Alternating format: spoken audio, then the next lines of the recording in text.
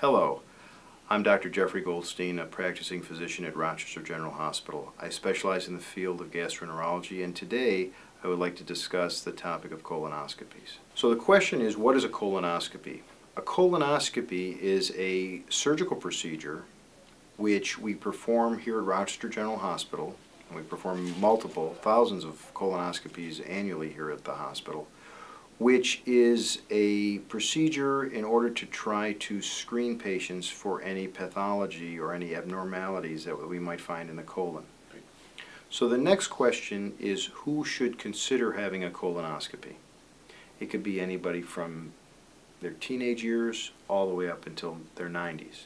So I think in the general sense, symptoms would then dictate a diagnostic examination. That's what we call the diagnostic approach. Then we look at a screening approach. Now with the screening, anyone over 50, including those that reach age 50 and over, should have a screening colonoscopy based on the American Cancer Society guidelines. That's for health maintenance. The new guidelines, according to our American College of Gastroenterology, also subcategorize and state that African Americans should start at age 45 with screening colonoscopies, because they're at higher risk than the general population. Then we look at other populations that are at risk. One that may have a family history of colon cancer in one's family, or even colonic polyps, which are little growths that could lead to colon cancer that occur in the colon. This population, we generally use the rule that colonoscopy is performed 10 years prior to the index case, which means if Dad had colon polyps or colon cancer at age 45, then the children would have their colonoscopy at age 35. So they would go outside the normal screening guidelines if there's a positive family history for colon cancer or colonic polyps. What should patients expect prior to the colonoscopy, during the colonoscopy, and then following the colonoscopy? Prior to the colonoscopy, and the major limiting factor for us as gastroenterologists is really the preparation. It's important for the patients to understand clearly that they need to cleanse the colon, and there's various preparations that are on the market. We try to use the most user-friendly and safest preparation for our patients, but the goal is to cleanse the colon well so that we get good visualization of any lesions or any abnormalities that we may find in the colon. During the procedure, the patient is sedated. They should expect to be in a semi-conscious state. We generally don't use general anesthesia for the procedure. So patients are in kind of a state of limbo whereby they're very relaxed. We, during the colonoscopy, between the nurses and myself, make sure that we ask the patient, are they comfortable?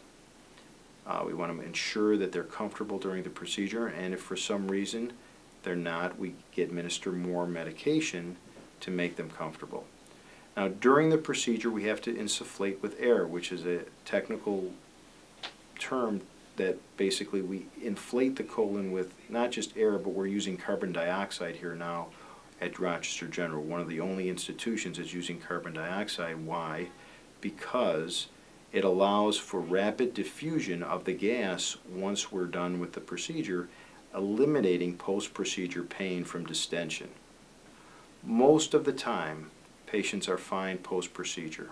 There's always risks associated with colonoscopy. Whenever one takes a polyp out, there's a risk of perforation, which is very rare. One should not preoccupy themselves with this, but just be informed that it is a potential risk. There's also risks for bleeding. Whenever a polyp is removed, there's always a risk for bleeding. We try to minimize that risk by making sure that patients don't take any form of a non-steroidal or a blood thinning agent that may affect any type of coagulation process such as clotting.